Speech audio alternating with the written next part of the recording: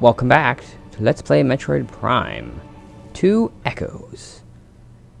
Last video, or the last episode, I made a blunder.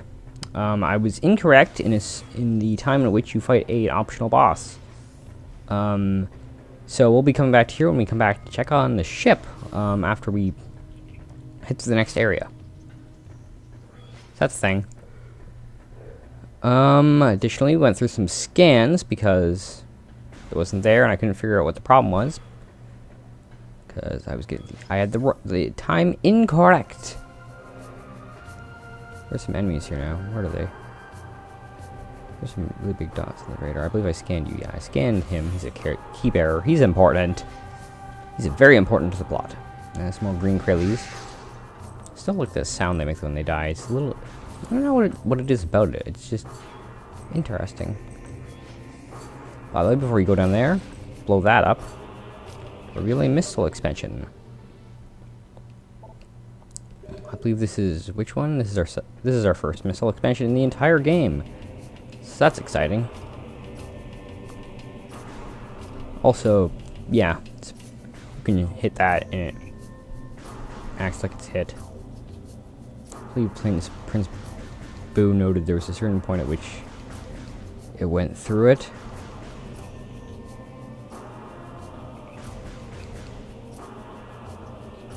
Well, that's a pretty far distance. I would assume that that doesn't hit.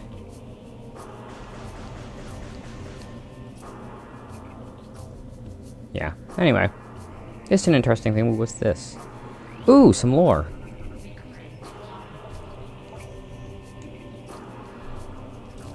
Anyway, in the meantime, we're gonna scan this because this is the elevator system.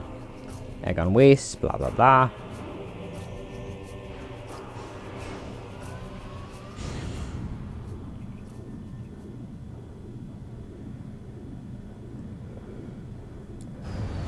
Yeah. Again, fastest elevator ever, and we enter Agon Wastes. Before you go through that door, though, Agon Bearer Pod. Basically, it's a crate. Except it's alive. Living crate. And yeah, another thing to scan in here is the Lumite. Photosynthetic flying insectoid. I believe this is the beginning of its logbook entry, so I'm going to ignore that.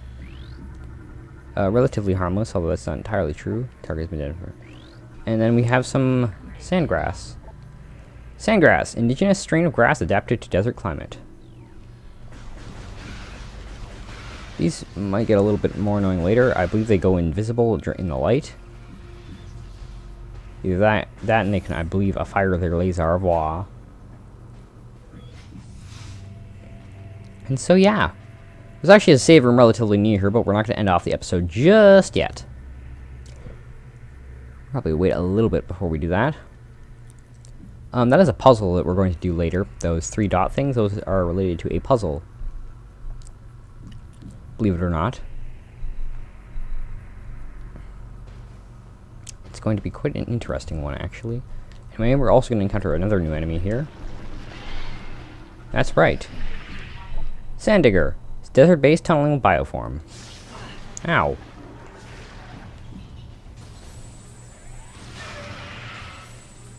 And it has 2 heads. Gotta kill both of them. Apparently, just one charge beam to either head will kill the 2-headed beast. Anyway, this is a missile door. I believe we've scanned it. And just head through here, and here's a save station. No, no, no, no, no. Not that. There we go. Sandbats, small airborne predator pack. With that out of the way, we can save here. We won't be headed through that tunnel, although we can do that. The way there is eventually blocked off. Somewhat unfortunately. So, you know what? I think another thing I disliked about the power suit from the previous game is I just noticed this. I think Samus's shoulder pad things are a lot smaller in this game. I hadn't really noticed that before anyway. Got another Sandigger here, so yeah. That's a thing. Oh god. It's not dead yet.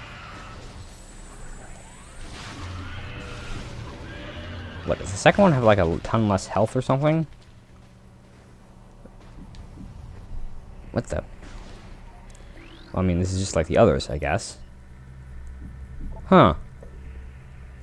Huh. Interesting. Well, then I guess they're not all the same. That appears to be the situation. Anyway, moving on.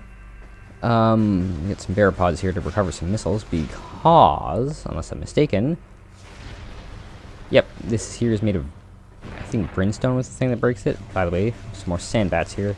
Get a better look at them. They're basically just wings. I tried making one in Spore once before, and I literally just made it like a mouth, a tiniest body ever, and then like a wing. Which, because it's Spore, means 2 wings. Anyway, they're not too big a damage unless, or they're not too, sandbats are not too dangerous. But I do believe recoil damage is a thing, or recoil is a thing, so, you know, I can never be too safe. I think I jumped too soon there.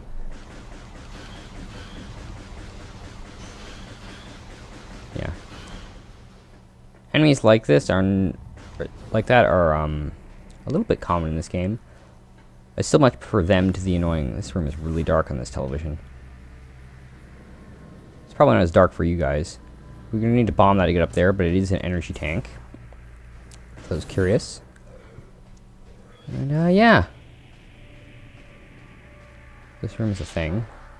I think it's a space pirate. That looks, yep. That looks like space pirates. By looks like, I mean sounds like, because space pirates make that sound to make that pirate theme. Yep, Space Pirate Trooper, Starfaring Brigand. Space pirates have suffered a serious defeat on Talon 4, yet they remain a powerful force for crime and disorder in the galaxy. Their technology continues to advance. Even the lowly trooper has received numerous upgrades to his arsenal. A photonic power scythe and quantum assault cannon are now standard issue weapons for all troopers. That's right, space pirates are still in this game, as they are in every Metroid game. That's not true. The second Metroid game had no space pirates. But every other Metroid game ever since has had space pirates.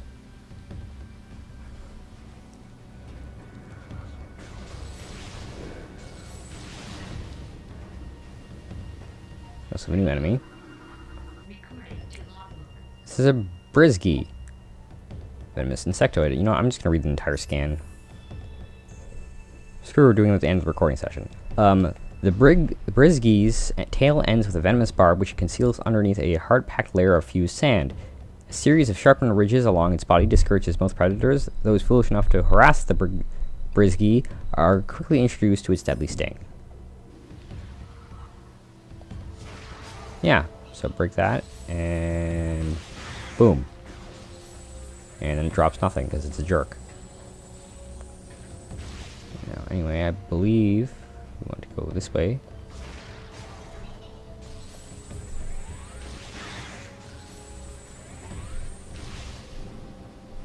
Still missiles. We can't go that way, however, we can head this way. Thank God for splash damage. And it still didn't drop any missiles. How annoying. Anyway, this door is important, so we're going to head through here. Oh, by the way, I believe we can scan part one of these trees, and it is actually a thing. These, by the way, are somewhat familiar to people who watched my last playthrough and or played Metroid Prime. These are shriek bats, territorial flighting rodents. Are bats rodents? I don't know. I should check that. I don't think so, because vampire bats are a thing, and vampire bats have teeth structures very different from rodents. Almost the opposite, in fact. Rapid flying explosive enemies. Target and eliminate enemy at range if possible. Yeah, this is a shriek bat. They look really weird in this game. Like, look at that body. They're like horseshoe shaped. That's barely a body. Shriek bats have high internal temperatures, leading them to seek cool climates to dwell in. They prefer caverns, roosting on ceilings while hunting for small prey. Fiercely territorial, they dove bomb anything that wanders near. This attack is fatal for the shriek bat, as the impact sets off a discharge of thermal energy.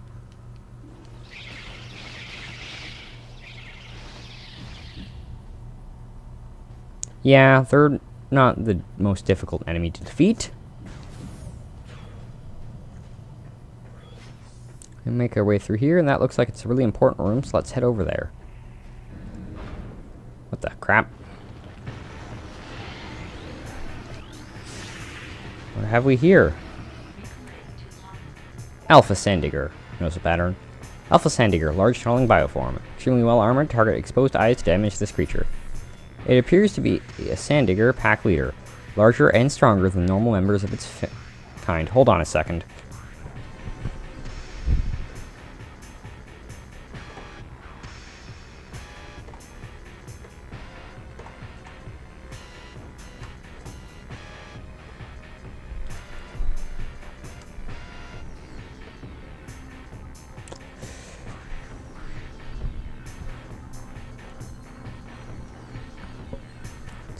Target both ends of its heads, sorry, that, to damage it.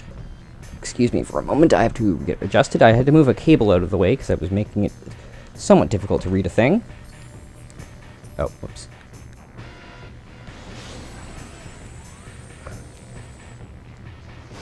What's this? Oh no. Oh no. It looks a little different than normal I would think a normal possessed one looks like. That's right, folks. Meet the Bomb Guardian. Morphology: Bomb Guardian. Bomb-dropping Darkling. Enemy is utilizing your Morph Ball bomb unit. Although its armor is strong, its tail is exposed when moving. Its mouth can be hit when glowing. This Darkling Sandigger has absorbed the ability to generate Morph Ball bombs. It can throw bombs with considerable accuracy and frequently lays a spread of bombs in its wake. Its head and tail are the only vulnerable spots on its body. Target them when they are vulnerable to neutralize and terminate this enemy. Okay, I want to see if... Is this a scannable thing? I don't think it is. Yeah, no. Oh god. Stay away from me.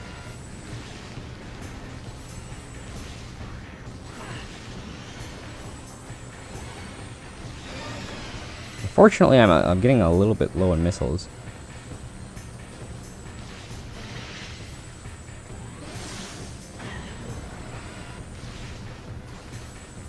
I'm apparently missing this. I'm having the same problem that Prince Boo was having in his LP.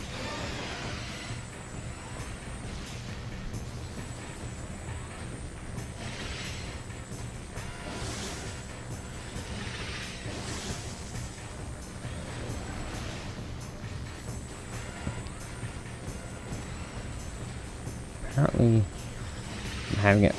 Oh no, I hit a wall.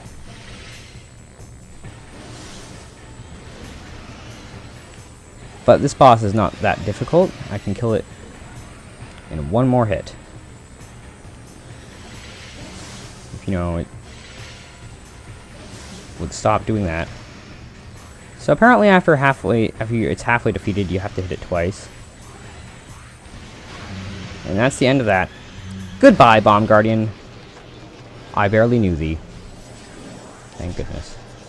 And as you can see there, when you defeat a Darkling that has possessed a thing, it dies and explodes and becomes a thing, which can be easily recognized as the Morph Ball Bomb unit, which turns a little disc center part of our Morph Ball blue for some strange reason unbeknownst to me.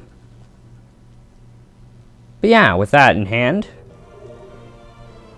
I'm going to turn up the volume a little bit because I can barely hear that. With this in hand, we can do a thing, namely destroy these. I think maybe I turned up the volume a little bit too much, but whatever. I will deal with it. Who knows? Maybe it'll increase my volume. So we get over here. You can scan this. It's not a logbook scan or anything. Sorry about that, but anyway, as I was saying, if you scan this, it should say, this is Luna Authentic Security Station, you have... Okay. Yeah, sorry about that interruption. As I have no doubt said in a past project, I have a sister, and she likes to interrupt my projects because it bothers me, and therefore it's fun for her. Because she's a nice person. Like that. Boop.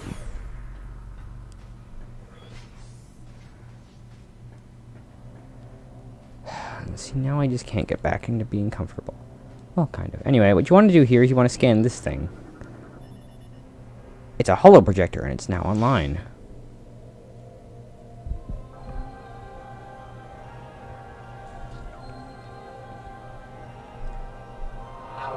Welcome, I am Isha, Sentinel of the Agon Temple.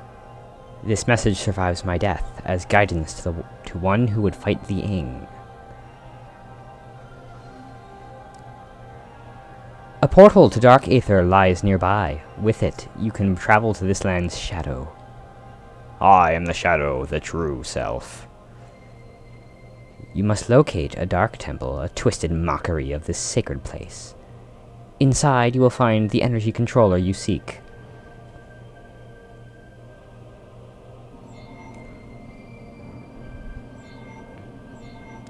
The temple door is held fast by 3 locks. The keys for the locks are hidden throughout that dark land. Your search will be difficult.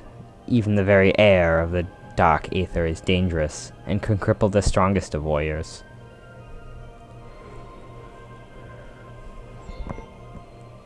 In our past struggles with the Ing, we placed a series of light crystals throughout their world.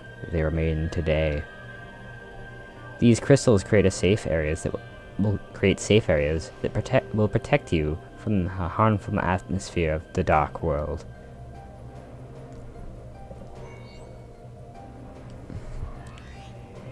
I have updated your translator module.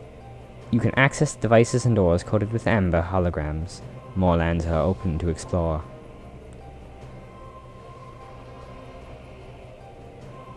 When you have taken the energy from the Dark Temple, return here at once.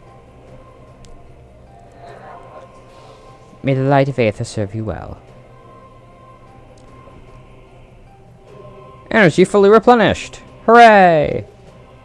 So yeah, that guy's the thing, and he's updated our translator module, so now we can proceed doing a thing. There's also a thing in here, and by that I've of course mean a lore scan. These lore scans I think I will read later because they're quite intensive, but creature scans, no.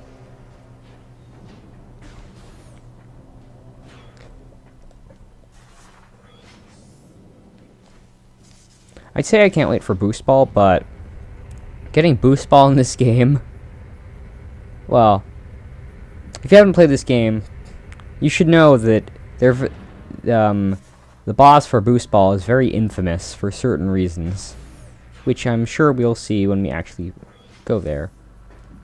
Now, I believe there are war wasp hives in these areas, which I will now destroy because they're currently trying to bother me, as I'm just trying to get out of their territory. Let me be! Here we have some more shriek bats, because they have of course respawned, because they are of course shriek bats, and are prone to such stupidity. Anyway, as we enter here, we can now see the thing that the Lumites do. As you can see, they go invisible in light, as thudding goes on in the background noises, because I have family. Sand, sand, glorious sand, la la la la la. All the sand. All the sand. What's in this door? I forgot, actually. I honestly cannot remember. Oh, this room. This room is not quite where we want to go. Where is it? Actually, to be perfectly honest, it might be where we want to go. We shall see. Anyway, go through here, and these are kinetic orb cannons, as you can tell. They'll fire us up here. We go down here, and bring us over here. To a key bearer. Key bearer? No, I thought... Oh, I'm wrong. Pretty sure there was a key bearer in there, but I guess I was mistaken. Sorry about that. I thought I heard another interruption coming along. As you can see here, Space Pirate. And I believe what we should notice in a second is more Space Pirates are incoming. And oh no! The beings of Dark Aether have appeared. Oh no, they're possessing the dark pirates. Yeah, dark enemies are not always a palette swap. Usually they are, but not always. As you can see, the case here is quite different. They do change a little bit. Anyway, pirate troopers are already trained to follow orders without question. Or, pirate troopers already trained to follow orders without question were perfect candidates for in possession. Darklings moved to take every trooper they could, expanding the army of the Horde considerably. Space pirate technology struck a chord with the Ing, who now hunt actively for gadgetry of any kind, especially weapon systems.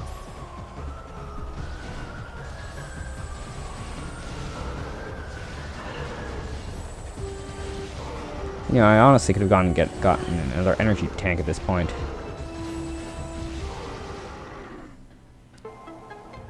Anyway, with that, we're going to go through a bomb puzzle. Now, we already scanned the bomb slot, so we don't have to do so again. But as you can see here, we have this thing here. Scanning reveals that this is, in fact, a console used to energize and open a portal to the Dark Aether, and it is currently offline. Funnily enough, this is one of 2 such energizers in the entire game. We'll get into why that is in a second. Well, not in a second, but it'll be quite a while, I think, until we get to why that is. But there is a good reason for it. And I just fell. Like an idiot. Which makes sense, because I am an idiot. After all, if I was not an idiot, why would I be making commentary on the internet? No one would like it if I was smart. If I was smart, I would not be able to do dumb things and be funny about it. Oh, shoot. Actually, we want to get out of here, because there is a certain scan. Actually, we can scan it later. See here, we'll go through there. Sand appears. And wasps are released from nowhere. Later on, you'll see that there are hives there. Or hives spawn there later on. But right now, there isn't anything there, so it's a little curious as to why there are wasp hives there. Unless that's one there. No, it's not. Anyway, this is not a mechanism, I don't think. Yeah. But there are enemies in this room, of which are new and we have not encountered yet. And we can actually scan one from this distance. This is a pill bug. Which, oddly enough, is actually a real-life creature, sort of like similar to the beetles from Talon 4. This, of course, looks absolutely nothing like a real-world pill bug. Well, I mean, kind of. I mean, it does have more than the usual number of antennae. And it does have the little prong things that, actually, pillbugs don't have those. Pillbugs have a cousin that do have those. They're called sowbugs. Yeah. How many leg things they have? 1, 2, 3. Yeah, not even close. Real pillbugs have 7 pairs of legs, 2 pairs of antennae, and I think they have eyes. So yeah, very different from these Aetherian variety of, or from the Aetherian stream of pillbug. So yeah.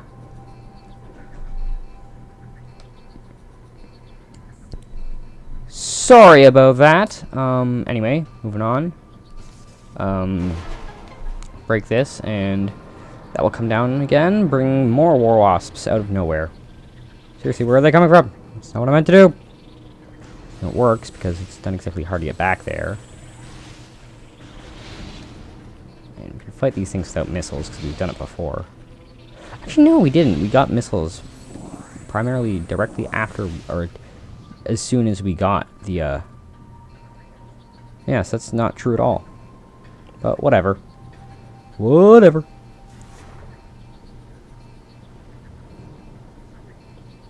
Anyway, this will probably take a little bit of a while. But nah, whatever. It's not like we have, I mean, it's not like clearly we have to do this, like, I believe there's only 3 or 4 of these. This room looks pretty cool when it's done, though. So yeah. This we could probably end off the episode soon, if it's not already ended off already. Which probably isn't, because anyway, pillbugs are annoying to kill in this game.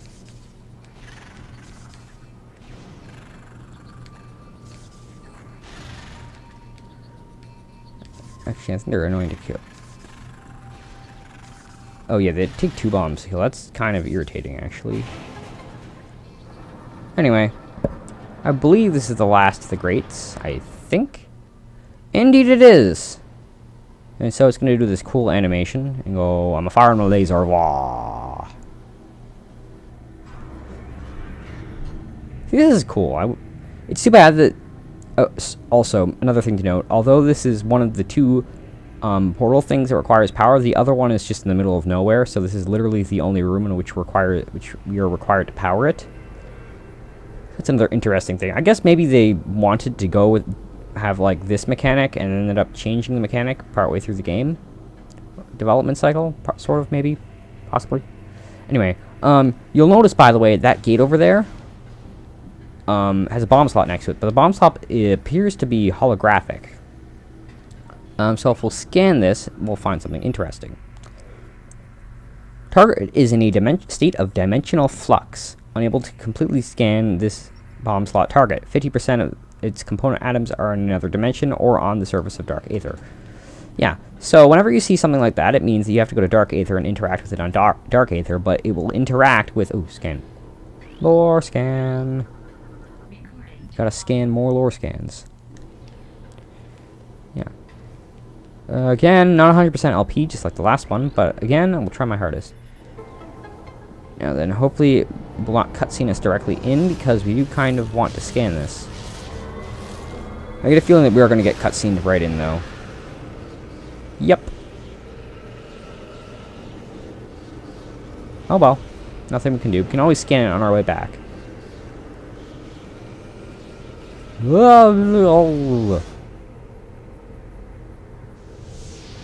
Ah.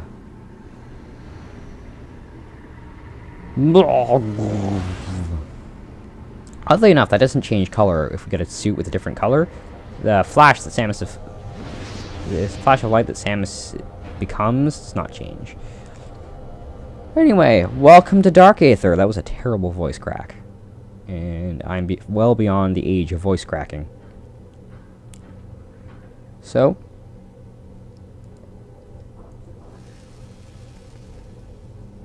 yeah. The very atmosphere is very acidic.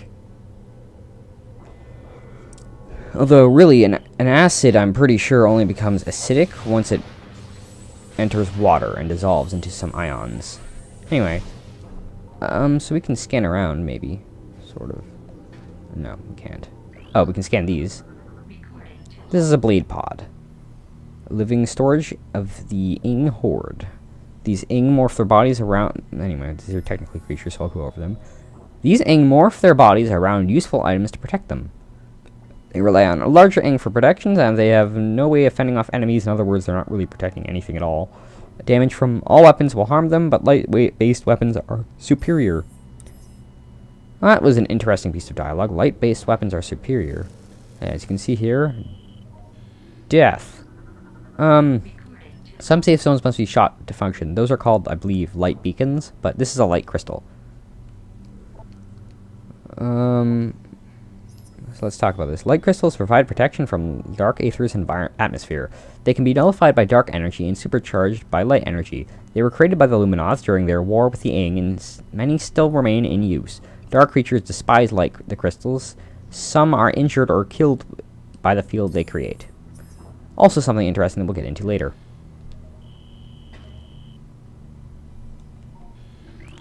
These here are light beacons. New from Xenotech, rival of Xantech. Light beams must be energized by beam weapon... Light beacons must be energized by beam weapon fire to function, and remain charged for a limited time. The beacons were created when the Luminoth ran short of light crystals during the war. While simpler to make, the beacons were also unstable. They had to be energized periodically and could run out of energy at critical moments. Still, any protection was better than none for the Luminoth. That was weird. So yeah, let's go this way, because this way it heads to our save point, which is sort of where we want to go. We might come the other way on the way back, we might not, who knows. Okay, bombing that will open that door here, but as you can see, it also opens the door on light aether. Yeah, transdimensional activity detected. Ow, ow, ow, ow, ow, ow, ow, ow, ow. Meet A new enemy. It's about to shoot me. Inglet, worker drone of the Ing Horde.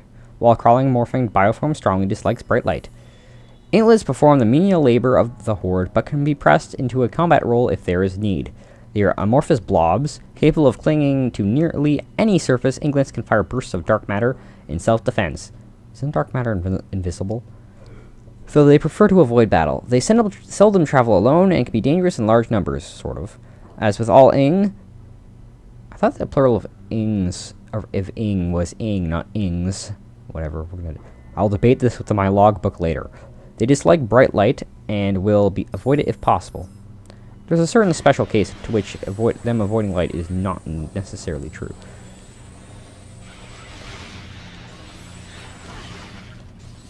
Anyway, safe zones, if you haven't noticed, also recharge your health. So there are some cases in which it's actually safer to be here. Yeah, I thought there was one left. Yeah, you can't lock onto it and it won't show up on the radar if it's not a thing, but you can still shoot them when they're a puddle. Various types of inks also go into puddle mode as well, so keep that in mind. This way heads to the save room. And also some...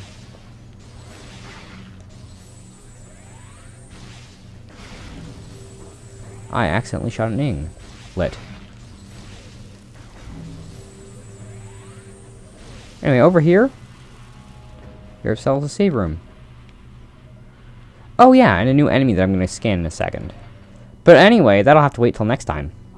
So guys, this has been Binary for the win here, because Binary is just that awesome, and I will see you guys in the next episode, where we'll continue exploring Dark Aether.